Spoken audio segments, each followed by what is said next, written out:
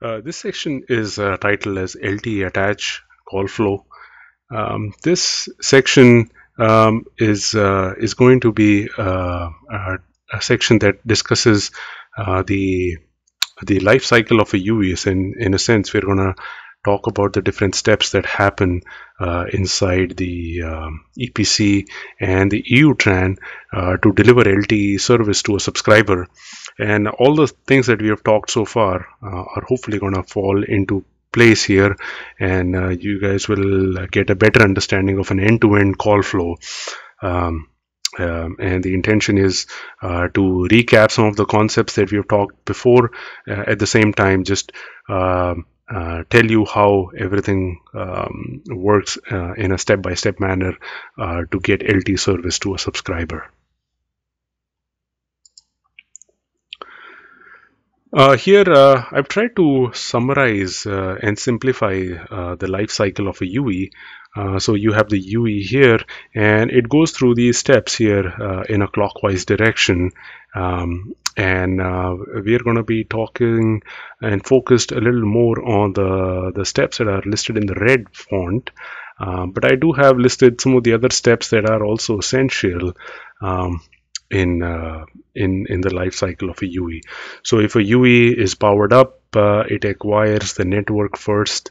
After it acquires the network, it establishes what is called a signaling connection on the air interface. Then it sends an attach message to the network.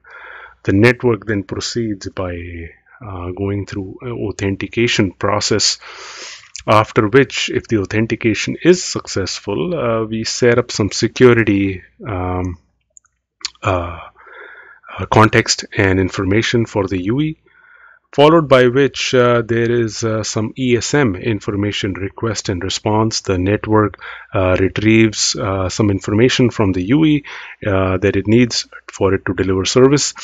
If everything works the way it should, we go through the process which is called a bearer setup, where the bearers for that subscriber are set up in the EPC and the EU-TRAN. And these bearers can either be guaranteed bitrate bearers or non-GBR bearers. And each of these bearers can obviously have their own quality of service or QCI indexes and that kind of stuff.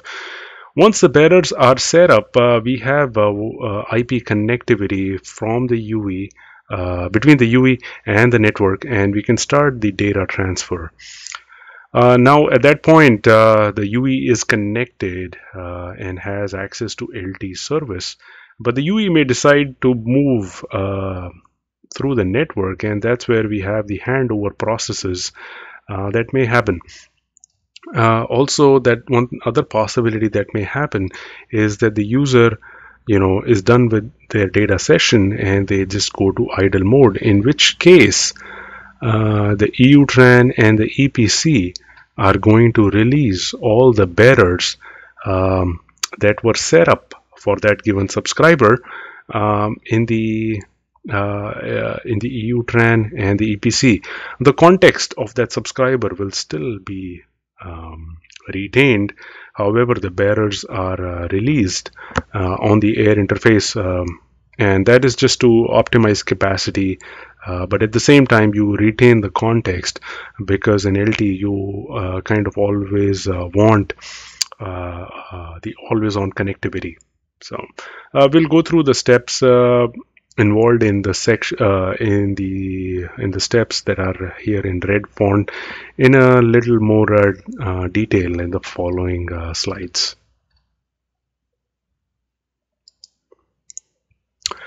So here is a ladder diagram that shows the different steps involved in the LTE attach.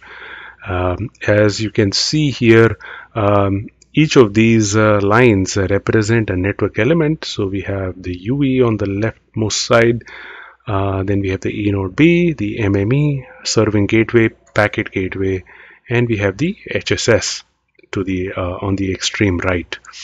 Now, ladder diagrams are a good way of representing call flow, because you can in a sense, using arrows and some description, you can identify the call and describe the call flow in a little better way rather than writing everything in a paragraph. So what we are going to do is, as we move from top to bottom, um, that is a sequence of the steps that need to happen in order to get LTE service to a subscriber. So we start off by the UE starts off by a PLMN selection and cell selection and RRC connection setup between the UE and the E node B. At that point, you have a signaling radio bearer established between the E node B and the UE. Once that is done, the E node B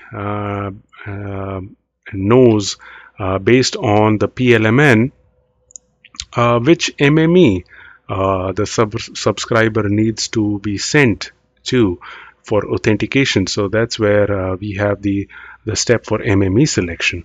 Once the MME has been identified, the UE sends an attach request and a PDN connectivity request to the MME. At that point, the MME sets up a S1 signaling connection setup with the E node B for this given subscriber, and you have a signaling S1 bearer at that point. Once that bearer is established, the UE and the network authenticate with each other using the authentication procedures. And if the authentication is successful, the MME sends a update location request message to the HSS. The HSS responds with the update location acknowledgement message, and at that point, the HSS is aware of the MME that the user is registered in, as well as it is also knows where the UE is located in the network. Now, the MME, based on some of the contents of the PDN connectivity request, is able to go and select the serving gateway and the packet gateway. Now, we had talked briefly that the S gateway selection happens based on the tracking area code, whereas the P gateway selection happens on the APN, access point name, that is sent in the PDN connectivity request. So once those selections are complete, the MME sends a create session request to the S gateway first, and the S gateway works with the P gateway to create a session for that given subscriber. The P gateway allocates an IP address as shown in this step. There is a proxy binding update and acknowledgement that happens, and then the S gateway, once the P gateway has responded, it sends a response back to the MME. At that point, the MME tells the E node B over the S1 AP protocol to set up an initial context for that subscriber. The E node B at that point sends a RRC connection reconfiguration message, and at the NAS layer there is an attach accept message that is sent to the UE. The UE responds back with the RRC connection reconfiguration complete, and the E node B, after reception of this message, sends initial context setup response to the MME. At that point, the MME is the UE is in a connected state. At that point, the attach is complete on the network side, and the UE is sends the first uplink data transmission out to the SGW. At that point, the E node B sends. There may be some modify bearer requests and responses that may happen between the MME and the SGW, depending if there are things that need to be changed on the default bearer. After that is done, we have the downlink transmission. There is uh, that is enabled, and the UE can receive data in the downlink from the network. At that point, the EPS default bearer has been activated, and there is IP connectivity between the network and the UE, and data can flow in both directions. Now let's we what we will do is we will actually break out some of these steps in a little more detail and take a look at them in bite-sized chunks in the next couple of slides, so that you are able to absorb the information a little better. I know this is a pretty busy slide, so let's proceed. So let's look at this section first that we talked about in the previous, where UE performs the PLMN cell selection and then initiates and establishes a RRC connection with the LT cell. So what happens here is when the UE is powered up, it is able to sniff the RF environment, and based on the SIM card provision that's inside the UE, it is able to select a PLMN that it is searching for. And if the PLMN is found in the area, then it tries selecting cells that match that PLMN identity. And once a good cell has been identified, the UE initiates the RRC connection setup process with the eNode B. We will not go through the details of the RRC connection setup. That's a subject of the RAN course. But just keep in mind that if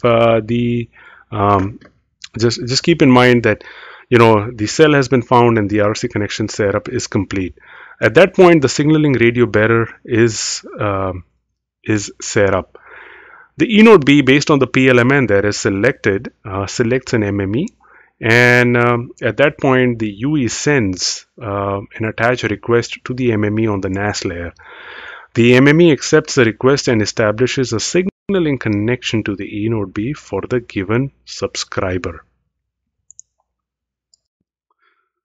Next, let's move on to the next slide. Carrying on with what we were discussing before, so we covered this aspect. Now let's talk about this aspect highlighted in the red box. So the MME initiates the authentication process with the HSS. So this is where this is shown by this link here. Once authentication is successful, the MME sends an update location request to the HSS to update location of the UE in the database. So there is the update location request over the diameter that happens between the MME and the HSS, and we get an acknowledgement back. The MME then performs the S gateway and P gateway selection based on the tracking area code for S gateway and the APN that was sent as part of the PDN connectivity request. MME initiates a default bearer setup by sending a create session request to the S gateway. This is where this message goes in. S gateway sends a create session request and a proxy binding update message to the P gateway. There is proxy binding process that happens, and the IP address is allocated to the UE. The P gateway sends back a response to the create session request with all the information needed by the UE. So at this point we have we first connected to the RAN. We sent the attach request to the MME. The MME worked with the HSS to do the authentication. We updated the location of the user in the HSS.